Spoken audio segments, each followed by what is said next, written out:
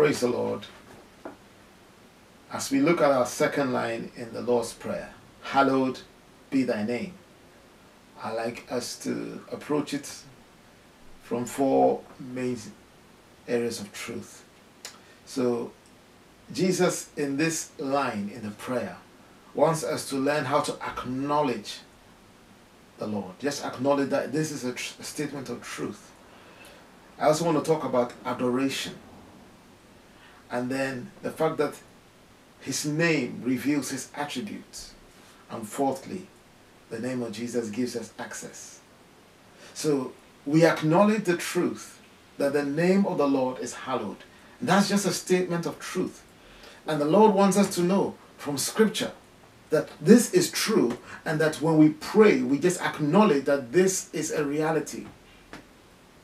So for example, in Leviticus chapter 19 verse 2, he says, "Speak to all the congregation of the people of Israel and say to them, you shall be holy, for I, the Lord God, am holy." That's a statement of truth. We don't make him holy. He is holy in and of by himself. There is none holy like the Lord. There is none besides you. There is no rock like our God. That is in 1 Samuel chapter 2 verse 2. And the last one is Revelation 4:8. Bible says, "And the four living creatures, each of them with 6 wings, are full of eyes and around and within, and day and night they never cease to say, Holy, holy, holy is the Lord God Almighty, who was and is to come." So it's a statement of truth that we acknowledge. But it's also a statement that invites us to adore him, who is worthy of our worship. So in Psalm 29 verse 2, for example, he says, "Give unto the Lord the glory due his name. Worship the Lord in the beauty of his holiness." So we are invited to adore him, to worship him. So when you spend time in prayer, I encourage you, give time to just adore him for who he is, and use his names to adore him, who is awesome, who is majestic, who is King of kings and Lord of lords. So it's an invitation to adore him. So we acknowledge and we adore him as well. And the interesting thing is that the names of the Lord reveal his different attributes. And so especially in the Old Covenant, in the Old Testament, we see God revealed himself to the people, different people, and he revealed an aspect of his name that revealed his attributes. So in our times of prayer, we can pray to him who has revealed his various attributes through his various names. For example, in Exodus 34, when Moses was desiring the glory of God, he said, "Lord, we will not go without your presence." So in Exodus 34, he begins to ask the Lord to reveal himself to him. And what does the Lord do? He does. And then he proclaims his name.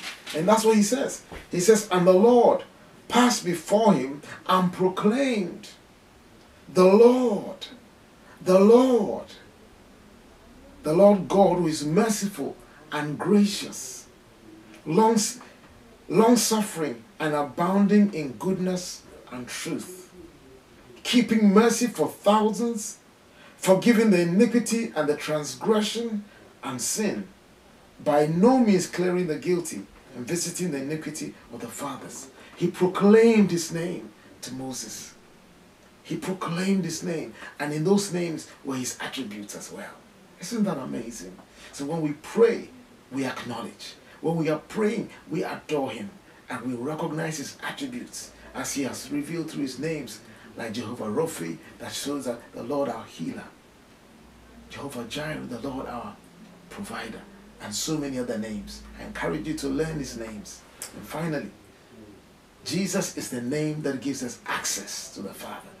In John 14, verse 13 and 14, for example, Jesus is teaching, and he says,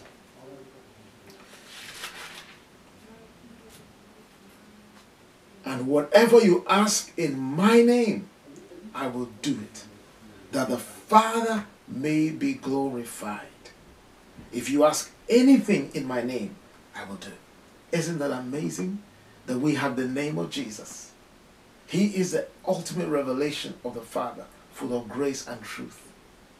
He is the name of the Lord, our strong tower. our Savior and our Redeemer. So I encourage you, let's pray together. Our Father, who art in heaven, hallowed be your name. Thy kingdom come, and thy will be done, here on earth as it is in heaven. Give us this day our daily bread, and forgive us our trespasses, as we forgive those who trespass against us. Lead us not into temptation, but deliver us from evil. For thine is the power, the glory, and the kingdom is yours, forever and ever. Amen.